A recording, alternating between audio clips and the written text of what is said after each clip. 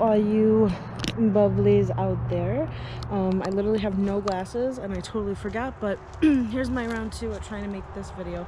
This is going to be, if I can get it right, my witchy vlog tag, or get to know your witches tag, the official one now.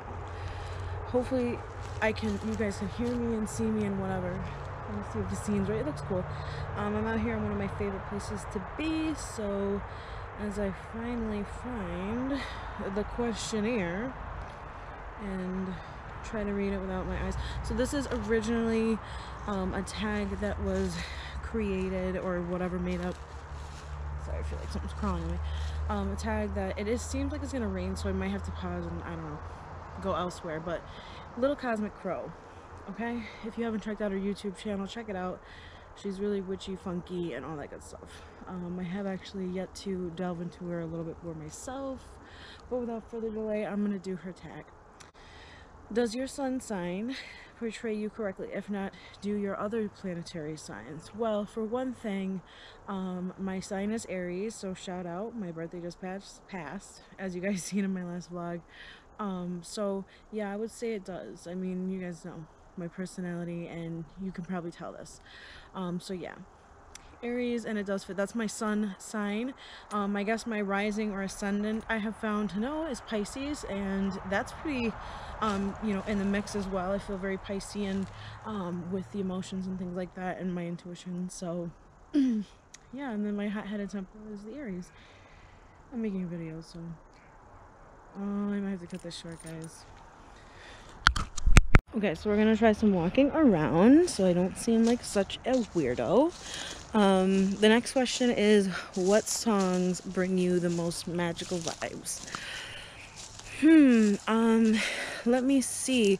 I have such a mix of music that I actually like, so I would have to say, you know, anything by, oh geez, I don't know how to say her name, Shahani Ayoko, whatever. The one who just released Chalumbo.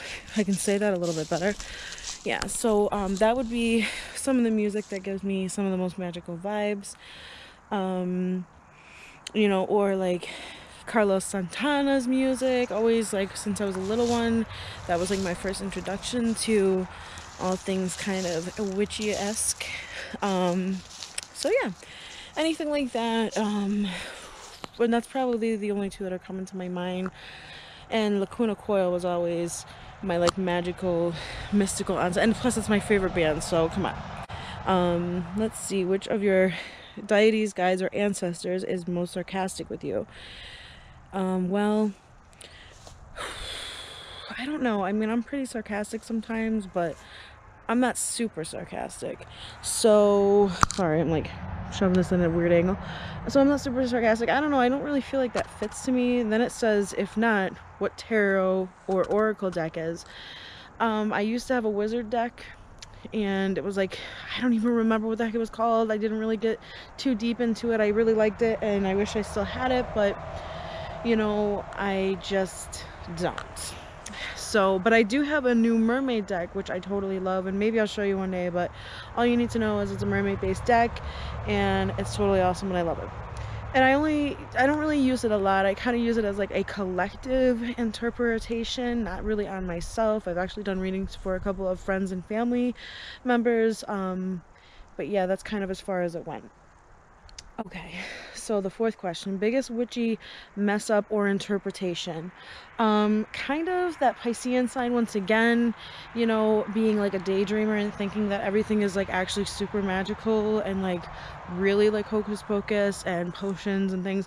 I mean, it's true, like everything, like when I'm cooking I feel that way, but yeah, just a little bit more magic based, mystical lights and zings and things. Okay. All right, let's go on. Would you write a book in your or on your craft and spirituality? Why? If you already have, what are your challenges in doing so? Yes, I have actually. I'm quite a writer. I used to be in creative writing in high school, whatever. I would say possibly, because I'm honing my craft, as we all are. There's always things to learn, and I've just really felt more connected over the past few years, especially becoming a mother. It's really opened my eyes to a lot of things. So I don't know. Have I been working and writing on a book? Absolutely, I have. I have things that I've written and poetry books, whatever, but have I done much with them? No. So, hopefully one day I will. And I can share that with you guys. I was actually thinking about doing maybe a Patreon-based account, of some of my earlier works to kind of get some feedback as well as some kind of like inventory. But we'll see, or some monetization from it, whatever. Okay, so 6. If someone wanted to summon you to their circle, what 5 items would they need? Oh, this is a really cool question. I love it. For one thing, any musical instrument, especially if it's like a guitar or piano, that'll definitely summon, or violin, because I'm such a musical songbird. I love it. Anything melodic or mystical musical sounding would definitely summon me there. Coffee or tea, because I'm very into just drinking tea for straight 8 months without anything else. Trying to get back to that, because I do take my coffee with a ton, not a ton, but International Delight creamer, and even though I don't use too much, it does kind of, you know, obviously add up, whatever. Okay. The third thing to summon would have to be anything like creative or artistic. So if you have like shiny stuff, like you're making jewelry, or like for instance I actually make you know, dream catchers and things myself, that would be one thing. You know, anything creative based would definitely bring me as well. Let's see, I did I don't know, and then like mermaid based stuff. If you have water, that would be super cool. If you're swimming in a lake or an ocean based stuff, like you have seashells, anything like water lake based, definitely would conjure me up, because I love water. I make mermaid tails, that's another thing, and I haven't swam in them in a while because there's no place to do it anymore, or pool. But yeah, mermaid tails, you know, water. And then I guess the last one, because I'm doing this out of whim, is fire. So if you're having a bonfire or something, campfire, that would totally bring me on as well, being a fire thing. All right, so if you were a ghost, what place would you haunt? Oh, if I was a ghost, the place that I would haunt would probably be the current place that I'm in. I've always had a dream, actually, in this backwoods since I was a kid, about some lady in the woods. And yeah, I don't know, maybe I would be that lady in the woods because I'm here now, very much alive. But you know, yeah, this would be a cool place to be because there's so much history kind of in it. And let's see, I think that'd probably be it, because I don't really have a cooler place to haunt. Or maybe travel and be like, oh, I'm in Puerto Rico because, you know, I liked it there and I feel really connected to the land, especially now that I've been, kind of felt my little roots and connections and whatever there, so that's cool. Let's see, do you have any superstitions? Anyone that knows me knows I have superstitions, okay? Sometimes even on an OCD like level, okay? But it's nothing like, I don't know, I'm not even gonna get into any of them. Some of them are common, like the whole mirror thing freaks me if you break a mirror.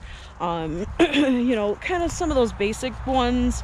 Black cats don't bother me. 13 doesn't, because my familiar, who I still love to this day, Thor, he was a black cat, so he was like my lucky sweetheart. But yeah, so some funky ones, but like I said, I'm not really gonna get into those because I don't need people bugging me about it. All right, so 10. If you could possess any fantasy magic, what would your power be? We'll just go with the mermaid, because there's so many like stipulations and things. I would just be able to like be a mermaid, swim underwater, be in the ocean, maybe even swim in the lake because I'm in the Adirondacks.